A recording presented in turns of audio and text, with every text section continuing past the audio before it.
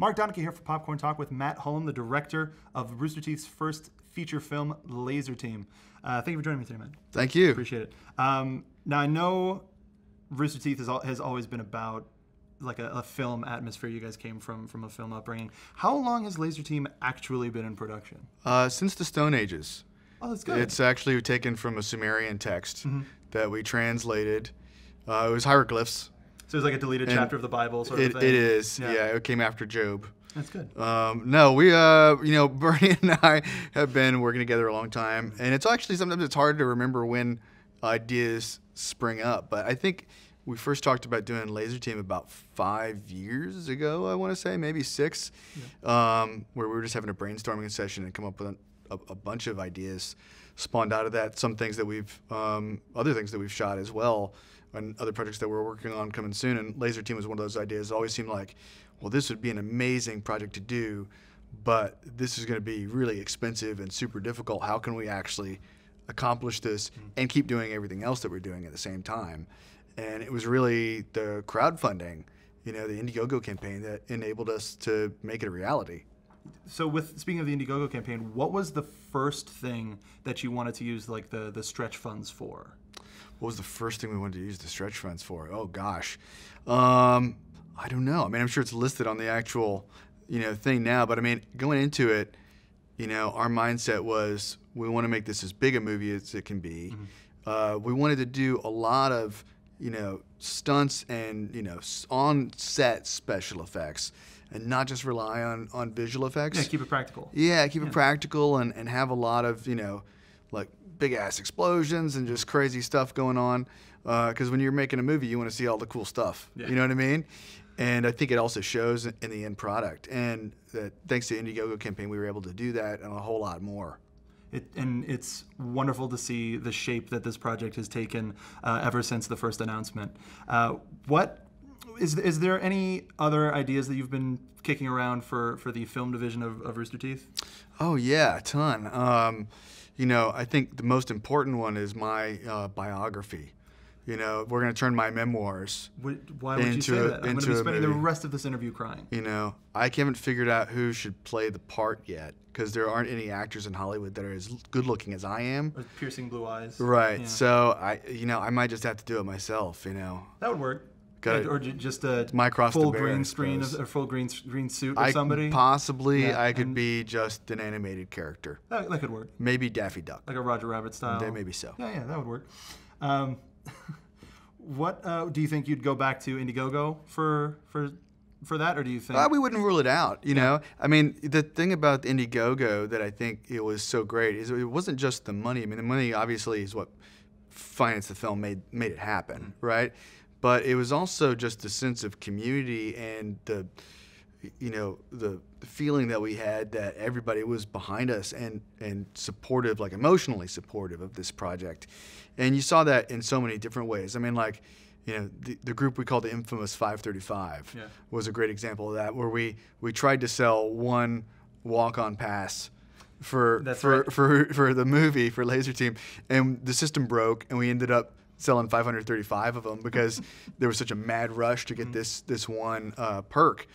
But that was amazing, because then we had so many people come out for the movie, and so many members of the community got to actually be in the movie. We found places for them, in football scenes, crowd scenes, and just like a lot of different places. And now everybody who, not only contributed their money, they contributed their time, they contributed, their actual appearance in the movie. So it was a great kind of just, complete community effort, I feel like. And the community is such a huge part of Rooster Teeth in general, and this movie's definitely a hard yes for anybody. How would you pitch this movie to like a general movie audience? Oh, it's about 4 small-town losers who find an amazing suit of power from outer space. They put it on, it locks to them, and then they discover they have to save the planet from an alien invasion. And it's got a lot of dick jokes. That should be on the poster. Yeah, that was the original slogan. And a lot of dick jokes. And a lot of dick jokes. Yeah, I dig it. I mean, it's just a really fun sci-fi comedy action movie.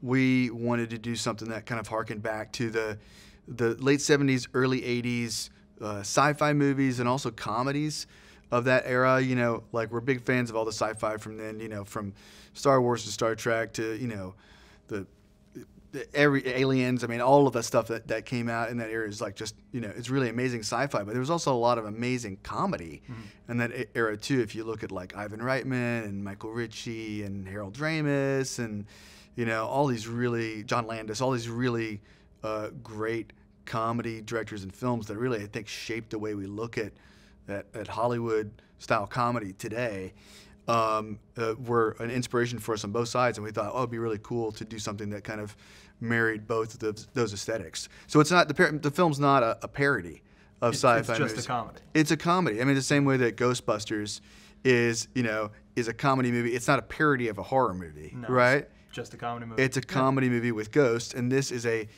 straight-up sci-fi action comedy. Okay, so from a last question, a fun question from the community. Alan Ritchson plays Adam in the film, the assigned hero to wield all pieces of the suit. Yeah. What member of the Rooster Teeth staff would you give that responsibility to? Well, the part was actually written for me. Is it okay? So yeah, and Alan and I were just talking. Fill the whole suit. And he was like, I don't know. He was like, should I direct this? Should you direct it? I was like, man, maybe I should star in it. You know, we look so much alike, and you know, we have the same physique and everything. So it was a tough call, but ultimately, I think that I should reshoot it with me in it. No, ultimately, I think we went the right way. No, Alan was just awesome. If there was somebody who would be the champion of Rooster Teeth, I don't know. I don't know if that's answerable. I mean, I think that the story of the movie is really, it's, you know, not to get too philosophical, whatever, but there's a lot of subtext there about, you know, Rooster Teeth and our experiences, because it's like 4 guys who really shouldn't have a chance, you know, to do this stuff and to be put in the position that they're in. And, you know, Rooster Teeth's kind of the same way. I mean, you're like, you know, we're, you know, 4 guys making videos, and we have no right to have seen all the amazing success and the community support that we've had over the years. You know, it should have been that one, you know, anointed, you know, hero, or it should have been, you know, in Rooster Teeth's case, you know, traditional media or whatever. And I felt like we've been very lucky and very, you know, blessed by the support of the community to kind of be able to break that mold at Rooster Teeth. And that's kind of like the stories we like to tell. We're breaking that mold with Laser Team as well. Can't wait to see it. Comes out 2015? It's coming out this winter. This winter. Okay. Yes. Good way to put it. Yes. All right. Thank you, Matt. Well, thank you very much. Appreciate it. And I've been Mark Donica. Make sure to subscribe to Popcorn Talk. We talk movies.